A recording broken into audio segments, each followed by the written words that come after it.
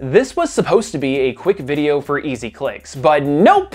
It turns out that Power Girl's costume is one of the most weird and all over the place things in all of comic history. And this chest hole is actually an endless rabbit hole of behind the scenes changes and controversy, and it is weird. It's safe to say that one of the things that I really enjoy about superheroes are the cool logos and branding associated with them. I mean, hell, my background is a testament to that. Although Marvel has plenty of characters without logos like Thor, the Hulk, and Wolverine, Power Girl is one of the only prominent characters at DC without one, and she even goes a step further by straight up removing that part of her costume altogether. I really like Power Girl as a character. I mean, yes, as a straight guy, I think that she is hot as hell, and I am extremely grateful for all of those great cosplays over the years. But on top of that, she's an enjoyable three-dimensional character. However, there's no denying that to most people, she's only known for her boob window. But here's the thing.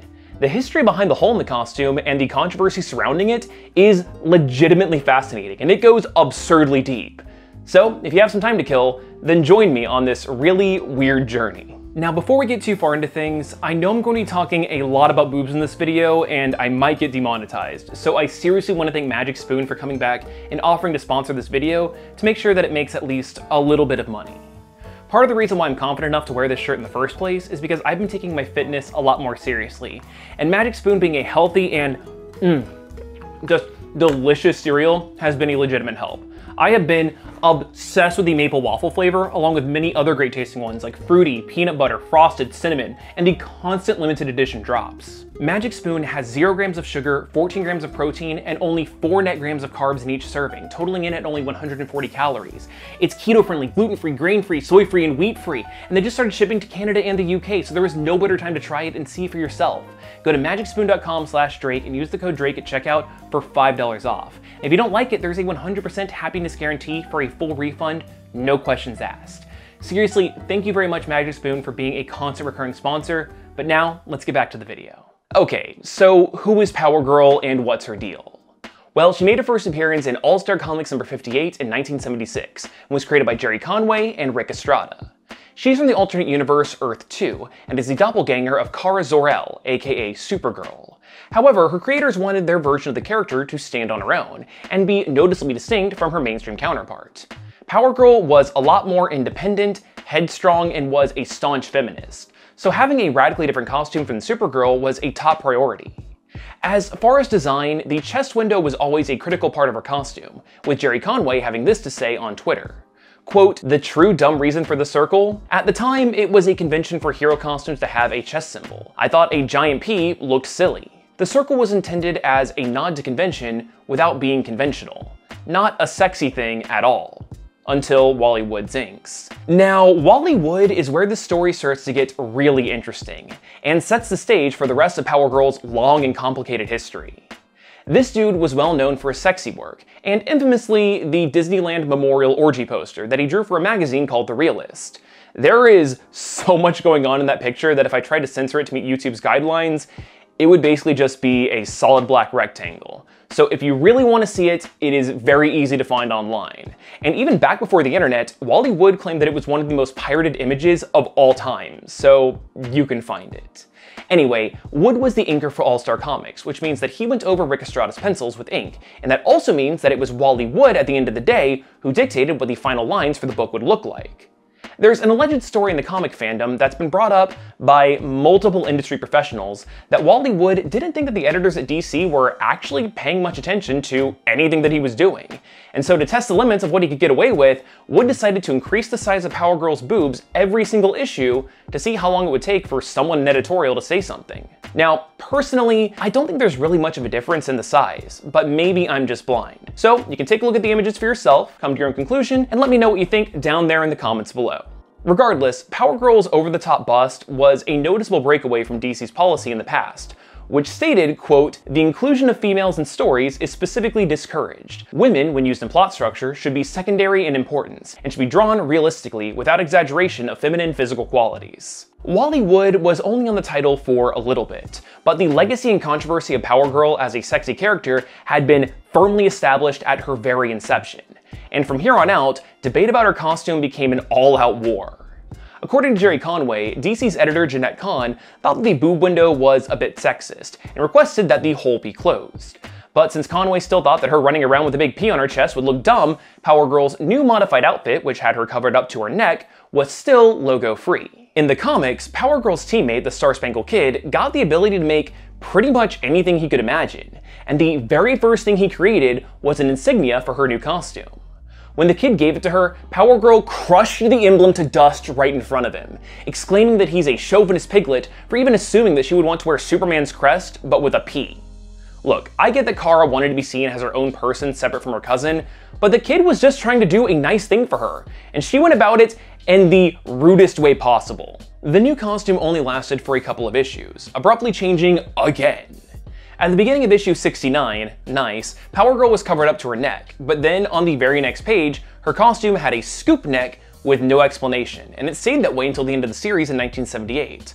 I personally think that this was a healthy compromise. Opening up the neckline is less conservative, but it's also less likely to be taken as inherently sexual. But then again, it's possible to be sexy without showing much skin. But now, things got a bit messy. See, continuity over at DC Comics was getting a little out of control. Telling stories in multiple universes, acquiring other comic publishers, and so much more was making things overwhelming for new readers, which is why DC decided to streamline things by taking the little bits and pieces that they liked from the multiverse, shoving them in one universe, and then destroying the rest. This event was known as Crisis on Infinite Earths, and if you want more information about that, then you can check out my video on DC's reboots, and the one that I did about every crisis. Anyway, one of the things that DC wanted to streamline was the Superman mythos. After all, it's hard to focus on Superman being the sole survivor of Krypton when other characters like Supergirl and Krypto the Superdog are also flying around. So the company chose to not include them in their new singular universe, even giving Supergirl a big send-off by killing her in Crisis on Infinite Earths, leading to one of the most iconic images in all of comic history. However, Power Girl was a pretty popular character in her own right, and even headlined her own miniseries a few years back. And she was visually distinct enough from the rest of the Super family to stick around in the new universe. There's a few problems with that though. 1, Power Girl is from Earth 2, which is no longer around. 2, Supergirl was tragically killed, so bringing her back, even an alternate universe version of her, would feel cheap. And 3, DC doesn't want more Superman characters, and despite having a unique outfit, Power Girl definitely is one. Their solution was pretty fucking weird, and one of the strangest things to ever happen to Power Girl. So DC decided to retcon Kara's entire origin to be a magical lie. Distraught about her place in this new universe, even though canonically nobody except this dude was supposed to even remember that the multiverse had ever existed, Kara went back to the ship that blasted her to Earth all those years ago. But it turns out that it wasn't ever a spaceship. It was a magic crystal, and a vision of a man appeared from it. His name is Arion, and he is an ancient sorcerer from Atlantis. He's also Kara's grandfather, apparently. So Arion dumps all of this lore on Power Girl, revealing that she was never from Krypton, she's actually an Atlantean, and Arion had put her in stasis for 45,000 years in order to be kept safe from her evil wizard great uncle. He also looked into the future, crafted the false Kryptonian identity for her, and magically implanted those memories because comics. Arion also decided to mark Kara with his crest, but instead of it going on her chest, he put it on her belt. Custom-made emblem handcrafted by a friend?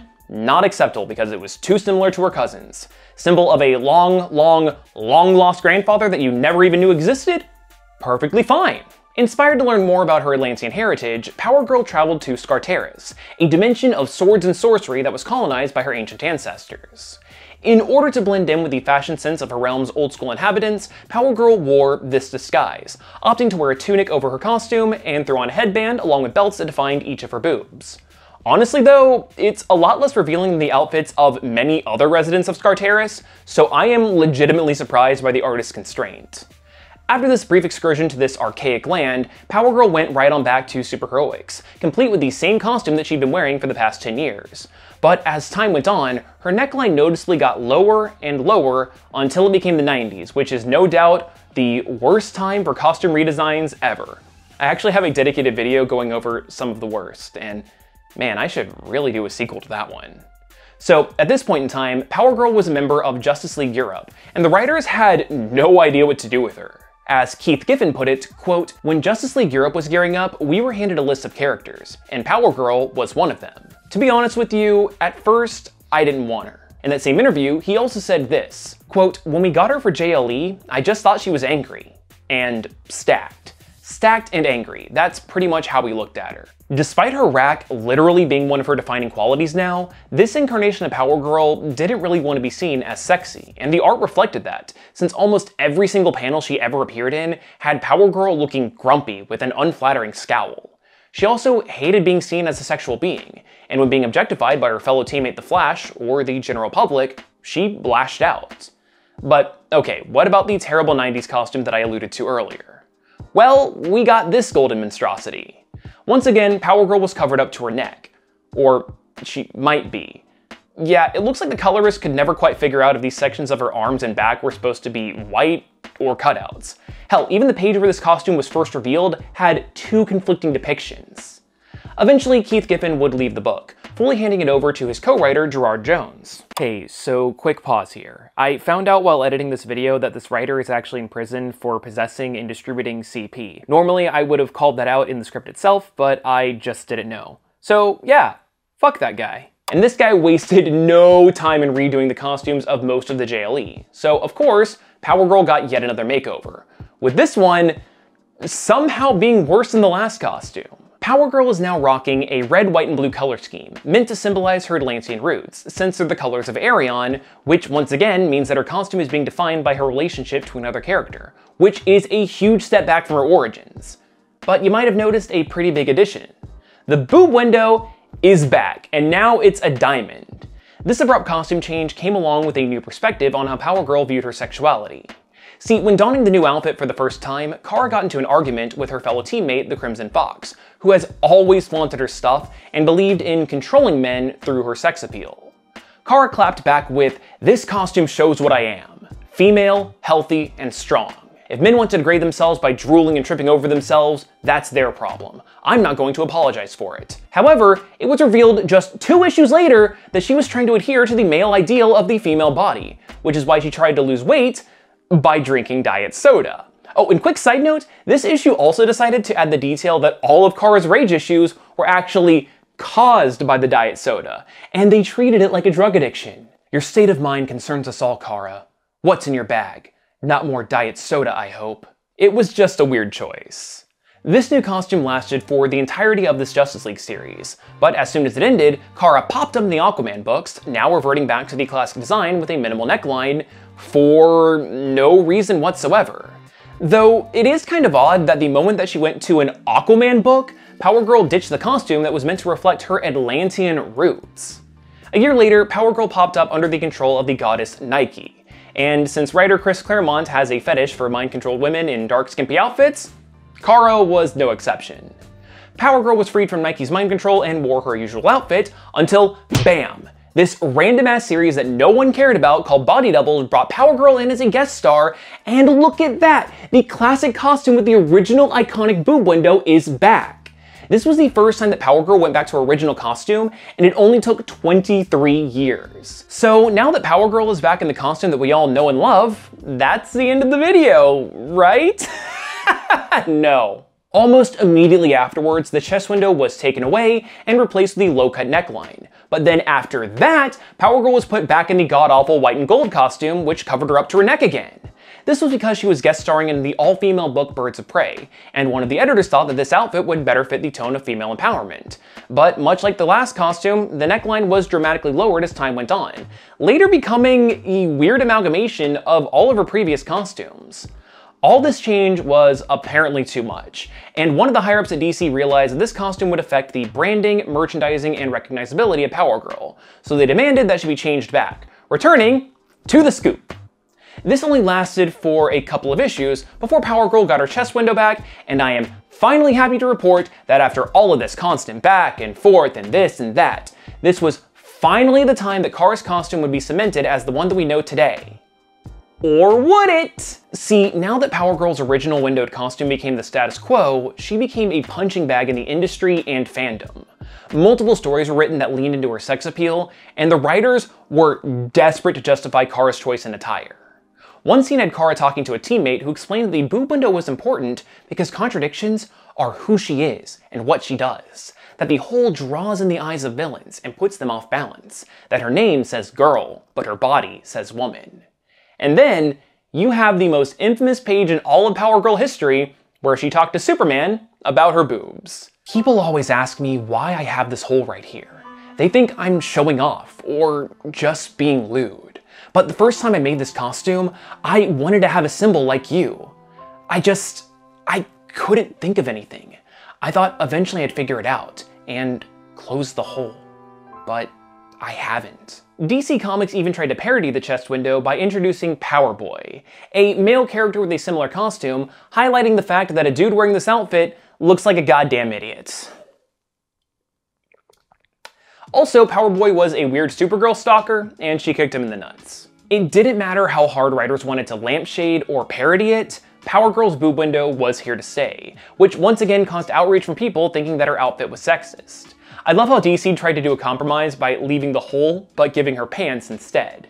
It's done with no explanation too. Like, Power Girl is just hanging out with Batman, and in another panel, suddenly there's pants. You think she was just trying to make him more comfortable, or what? And then the pants went away a couple issues later with no explanation for that either. Anyway, this brings us to Flashpoint, which completely rebooted the DC universe for a second time.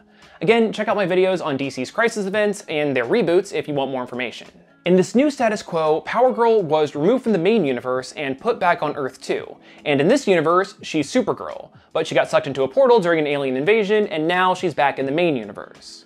Now stranded in this strange new world, Kara decided to take up a new identity, Power Girl, complete with a new costume featuring a big ol' P emblem.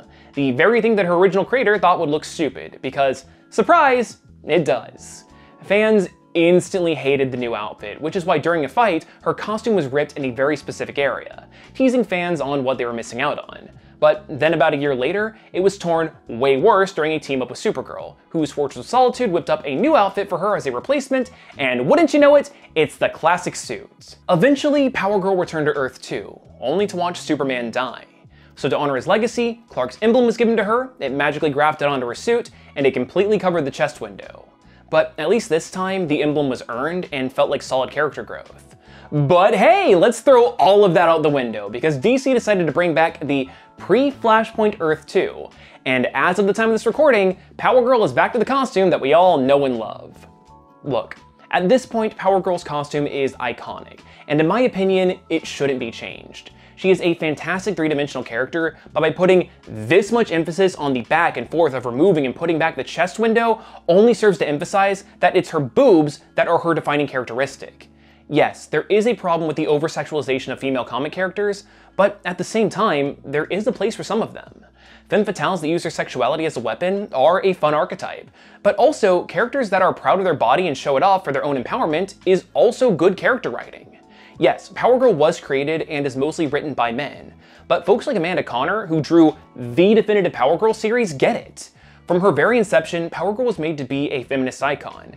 And maybe I'm just talking out of my ass here as a dude, but I don't think feminism inherently means covering up, which is probably why so many cosplayers choose to dress up as Power Girl.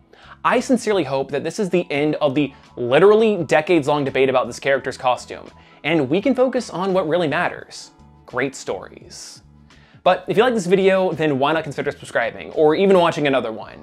I did not expect this topic to go on for so goddamn long, so please subscribe. I would really appreciate it so this descent into madness was worth something. And if you want to watch more videos, I have a playlist with every single one of my Superman videos I've ever done. I'm gonna get to editing on this and try to regain some bit of my life back. Hope you enjoyed this, and hopefully I'll see you next time.